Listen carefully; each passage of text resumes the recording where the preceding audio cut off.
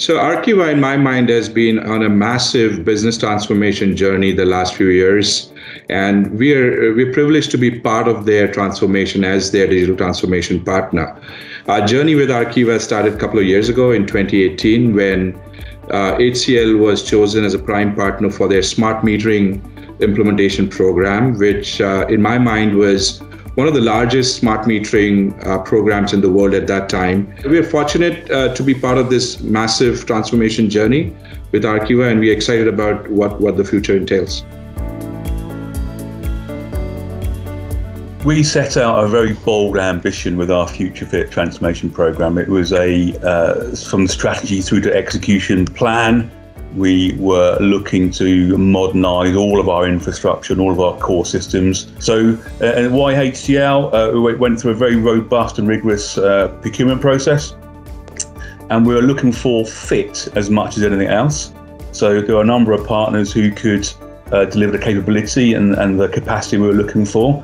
But given the pace and the culture of Arqiva, which was very progressive, we're looking for somebody to be a genuine partner inside our delivery and not on the side doing change to us, if you will. So the cultural and the fit of approach was important, and HCL came out on top of that process.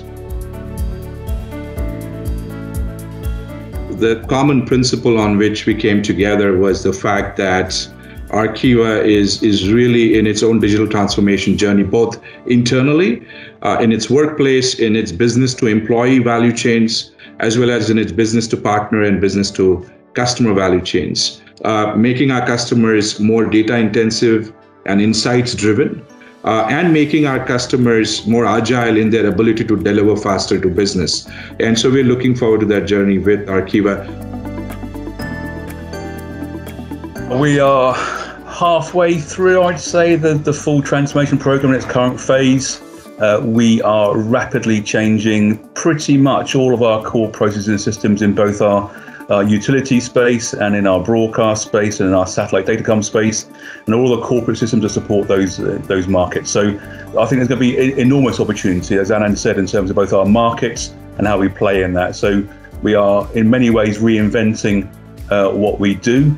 We're not letting go of our core businesses, but by bringing data, tools, automation, digital to the forefront of our business models as well, we can extend into our customers more value, an end-to-end view of our business, a more agile view of our business, a much more automated and data-driven view of our business.